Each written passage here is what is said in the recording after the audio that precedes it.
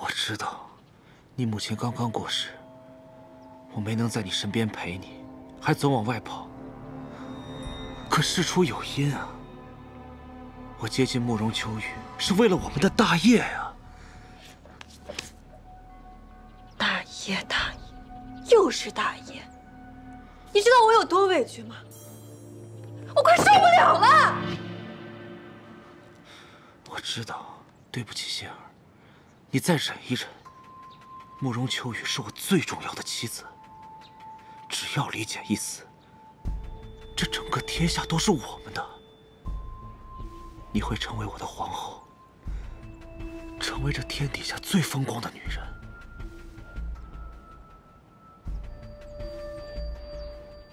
皇后？对，呼风唤雨，万人之上的皇后。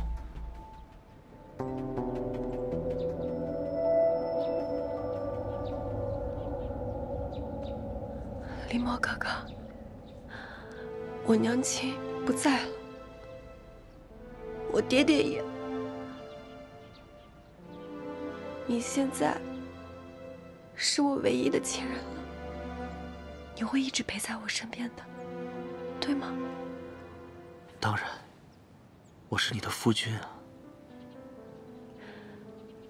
那你承诺，此生绝不负我？我承诺，此生定不负慕容馨儿。如有违誓，万箭穿心。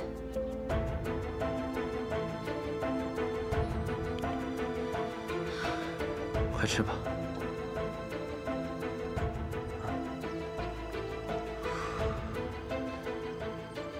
趁热吃吧。来，下一步就看你了。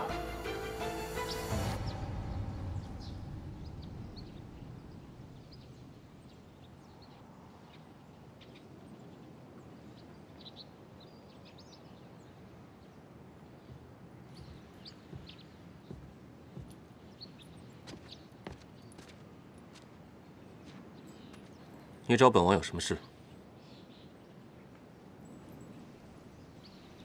七爷，来者是客，不请我进去坐坐吗？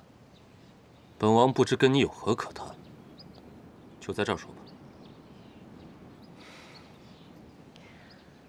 这段时间，七爷对姐姐的好，馨儿都看在眼里，就是不知姐姐对七爷是否也同此心。你什么意思？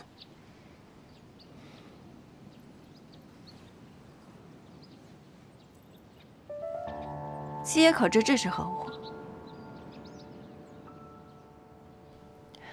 这是我在黎墨房间找到的，是姐姐8岁那年送给她的。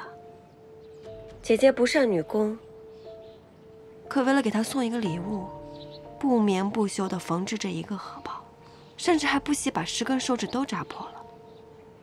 黎墨也珍藏至今。这件事情，七爷大概都不知道吧？你想说什么？姐姐嫁给七爷是一场意外，她心里一直有别人。你们才相处多长时间，你就这么有把握，能够取代黎墨在他心目中的位置吗？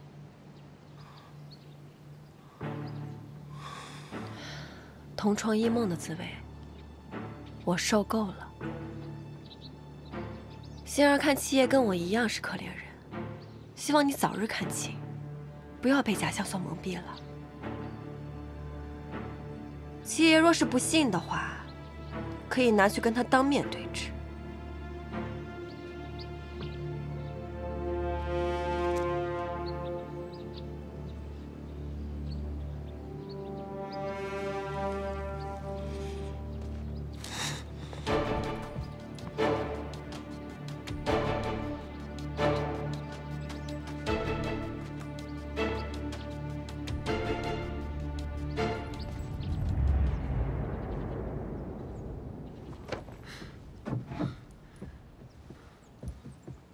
如何？有哪个男人会允许自己的女人心里有别人？就算李姐没有完全相信你的话，但只要引起她的猜忌，就足够了。等着吧，过不了多久，就会传来慕容秋雨和黎戩夫妻不和的消息。等着，不如亲自去看看好戏。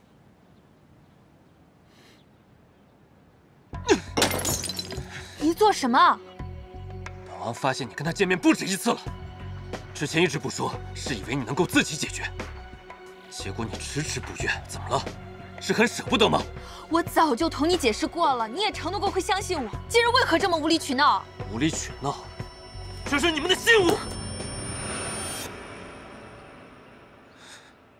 这荷包你从哪里来的？看来这一切都是真的了，所以之前你对本王说的那些，都从未发自真心吧？你若不信我，我解释再多也无用。自从你踏入七王府，就处处对本王献殷勤、表忠心。当初本王就不该信那些鬼话。那你呢？你可曾有对我放下过戒心？你脸上的疤是突然消失的吗？你可有对我提过一个字？啊？你不是想听吗？我对你从未有过感情，我喜欢的人只有黎墨，满意了吗？你放开我，黎谦！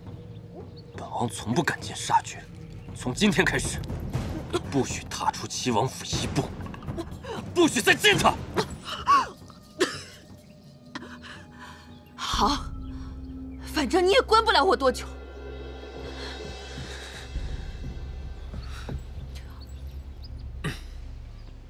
黎墨哥哥，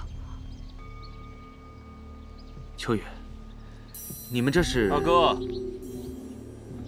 你有何事来我府上啊？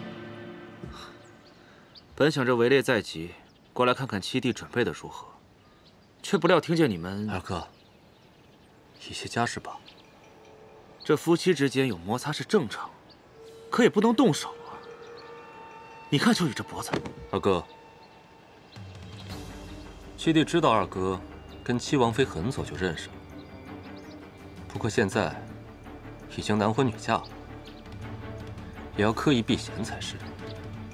另外，七弟的事情，还请二哥不要插手。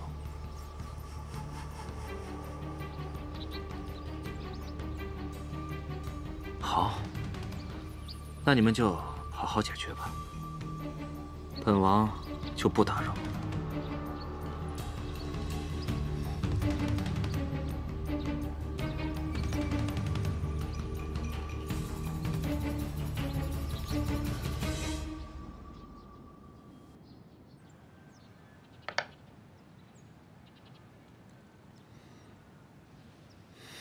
黎墨哥哥，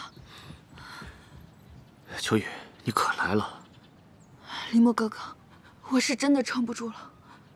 怎么了？他为什么打你？难不成是他发现你？不是，他是不知道从哪里听到了我们之前的事情，突然过来逼问我，而且他好像对我们的计划有所察觉了。你怎么说？他本来是信任我的，但如今这一下，他又开始怀疑我了。不过你放心，无论如何，我都不会让他伤害你的，哪怕是付出我的性命。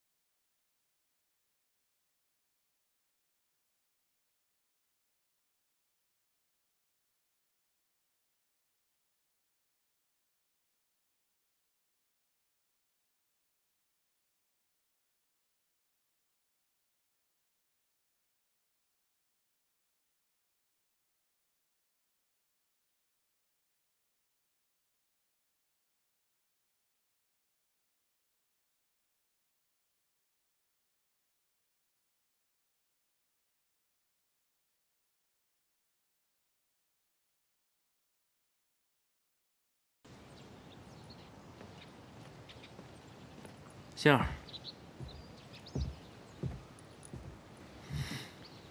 做得好。我现在可以肯定，慕容秋雨绝对不会背叛我。那李简死后，你打算怎么处置慕容秋雨？借他的手铲除掉李简之后，他便没有利用价值了。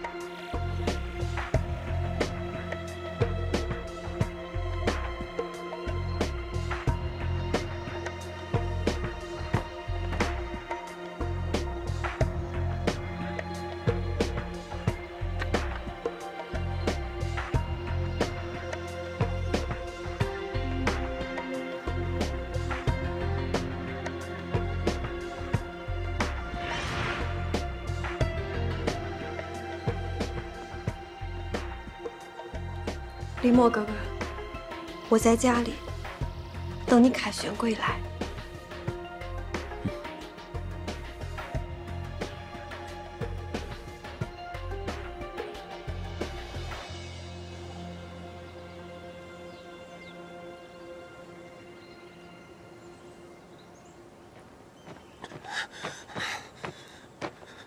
秋雨，秋雨，秋雨。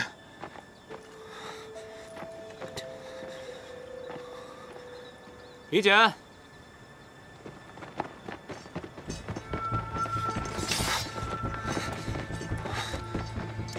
看你今天还往哪儿逃？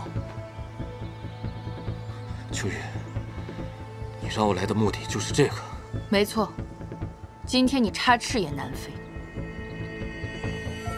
看来是本王教训的你不够，让你一而再、再而三的骗本王。